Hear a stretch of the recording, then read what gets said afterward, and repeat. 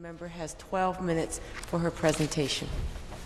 Thank you, Madam Speaker. It is a pleasure and a privilege to lead the debate today on my private member's bill, and it's titled Municipal Statute Law Amendment Act, Counselor Pregnancy and Parental Leave 2016. So essentially, this bill would extend maternity and parental leave for Ontario municipal councillors and mayors from the current 12 weeks up to 20 weeks. The Municipal Act, as it's now written, and I'll read it to you, it says, this is Section 259, it stipulates that the office of a member of council of a municipality become vacant if a member is absent from the meetings of council for 3 successive months without being authorized to do so by a resolution of council. So parents who sit on municipal councils in Ontario who take a leave after a baby is born or adopted can lose their seat after 3 months unless they can get approval from their council colleagues to extend the leave.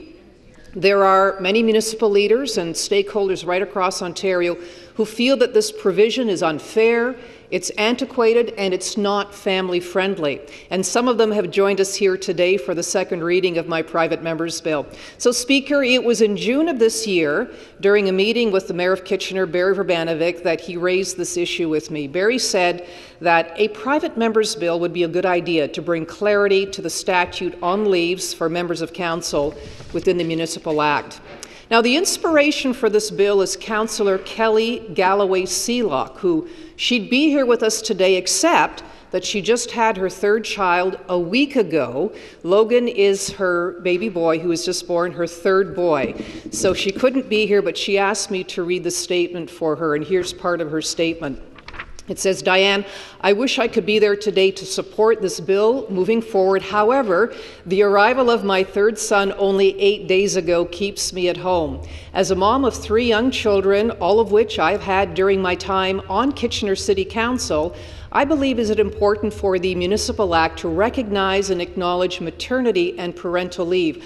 I believe it is important to implement change so it's clear and transparent for any person wishing to run for municipal office.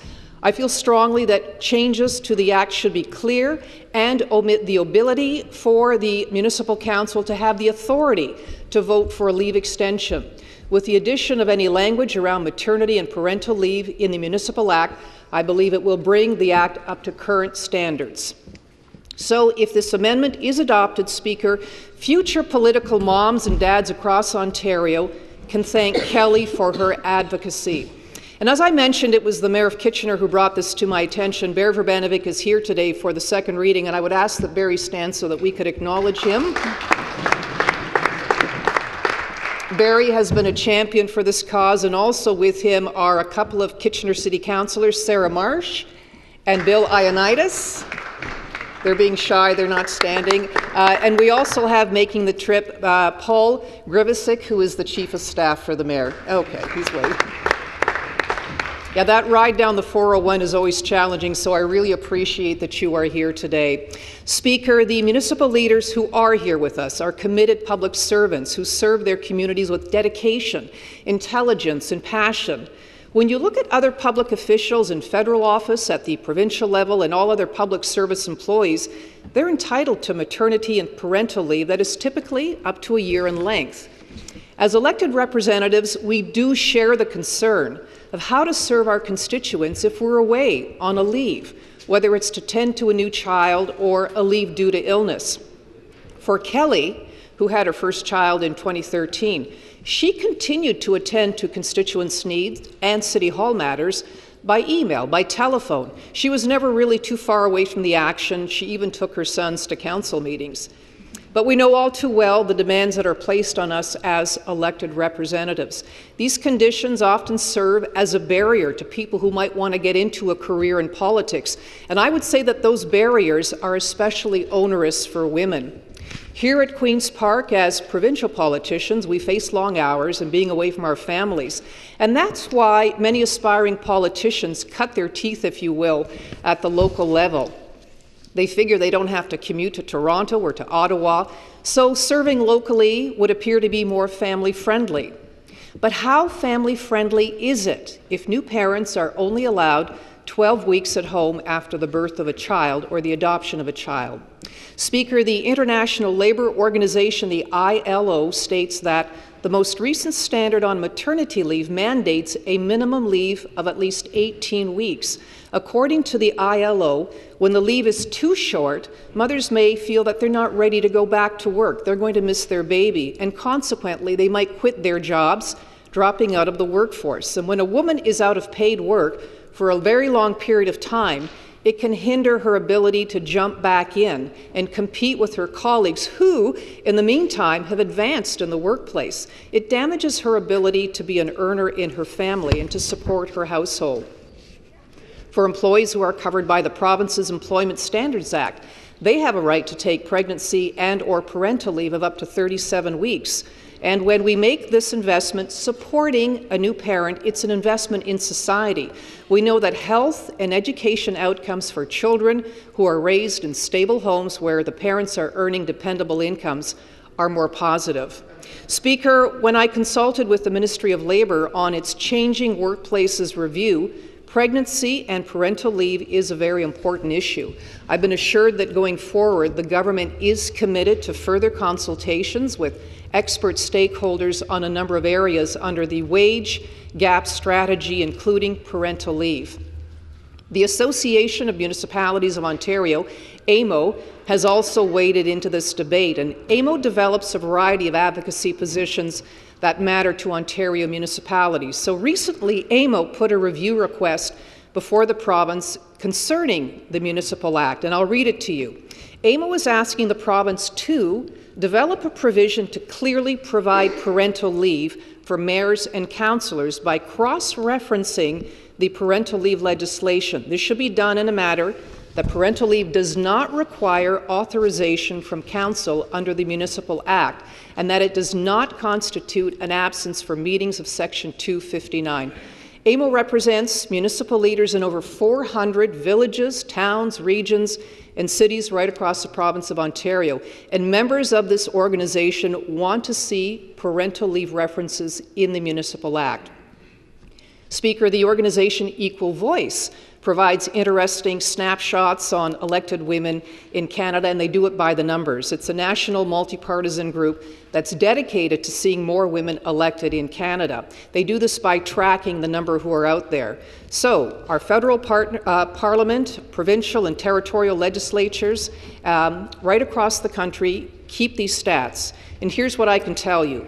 We've seen significant increases of elected female representatives on the political scene. The federal cabinet of Justin Trudeau is now made up of 50% women. The way he explained this a year ago when he appointed his cabinet, he said simply, because it's 2015. 3 Canadian provinces are currently led by women, including Christy Clark of BC, Rachel Notley of Alberta, and our very own Kathleen Wynne here in the province of Ontario. But at the local level, the number of women in politics continues to underwhelm. Across Canada, women only make up 26% of municipal councillors and only 16% of mayors.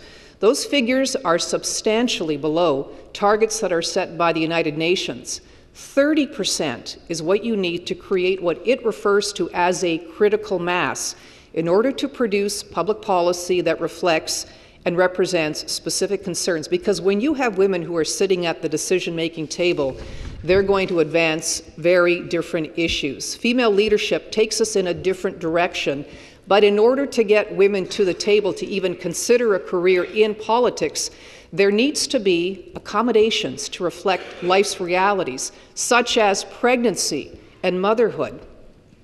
Speaker, one other issue I believe that we need to put under some scrutiny is the current stipulation that municipal council members who do want to take a leave, that they have to go before their peers on council to ask for time off for pregnancy or parental leave to care for a new child. Does this strike you as being somewhat demeaning? Does it place women in particular in a diminished position as they have to get approval from their colleagues? What if the council says no? So we should look to our neighbours in the province of Quebec, where earlier this year they introduced a private member's bill, 594, that is similar to my bill. Speaker, because of the nature and conditions of the work that we do as politicians, when you look at federal, provincial, and city hall chambers, oftentimes what you see, and I don't mean this to insult anyone, this is the reality, you see a lot of older people, you see mainly men, and you see limited diversity. And we need to start asking ourselves, I believe, what can we and what should we be doing to invite more diverse representation to the decision-making table?